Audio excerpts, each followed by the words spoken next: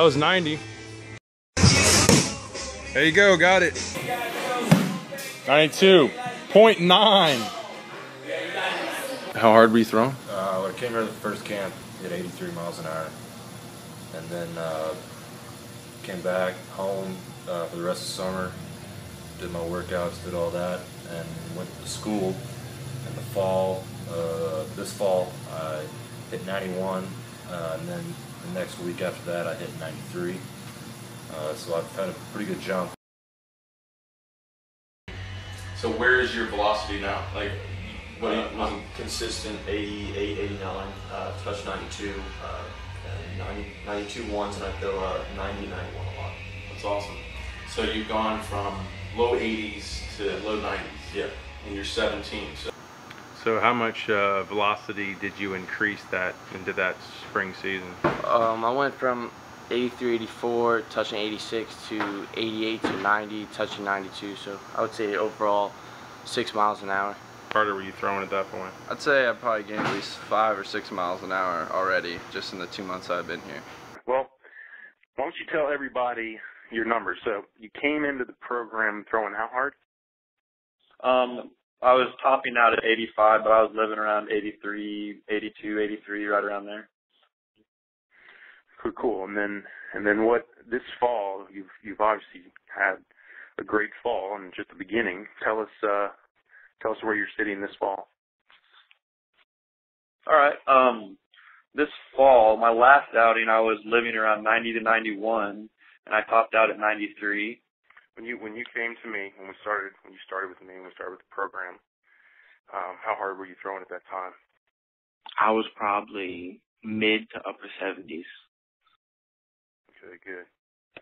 And you really didn't even know what position you were going to be at. You were just really kind of a utility guy at the time. You knew you wanted to pitch, right? But I had no idea pitching was going to be my thing. I was always known that I could hit the ball and had a decent arm, but I wasn't like dead set on pitching. I was just trying to get my arm stronger.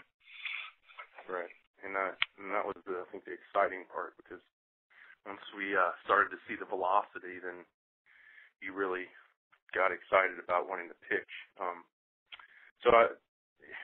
After we went through the program, I guess when you went to all those showcases and all those good things started happening, how hard were you throwing in those showcases? About 86 to 88. Let's just talk about, like, when you first started with me, when we first met at Gorilla, Right. and we started with the program. How hard were you throwing at that time? I would say I was probably throwing maybe 72, 73, but I wasn't throwing hard at all. Okay, and then tell everybody what your high school career, baseball career, was like. Well, actually, I never did play high school ball, so I didn't really have much of a high school career, but I tried out and I didn't make it. And, I went out again my sophomore year and I still didn't make it. So after that, I just put it on the back burner until I could find somebody who could help me, Cool. And then, so, I mean, as far as, after that experience, after being cut and not given a chance to even play high school baseball, what made you want to keep going? I mean, why didn't you just want to hang it up? Well, because I've always been the type of guy who has always, wanted to, keep on playing and not just hang them up like the kids do. And my all-time dream goal is to play minor league ball and hopefully play pros. But so that's pretty much my main goal why I didn't hang it up. Well, good. I mean, and I think that's why you stuck through with my program, is because you, right. even though that you didn't get that opportunity, most guys, I mean, I'll tell you, most guys would have quit. I mean, when I tell guys about you that come into the program and I tell them that, you were a guy that didn't even play in high school and now you're playing in college, it gives them a lot of hope. They all perk up and they're like, wow, you can actually do that. Right. Most guys don't understand that You know, this is a game.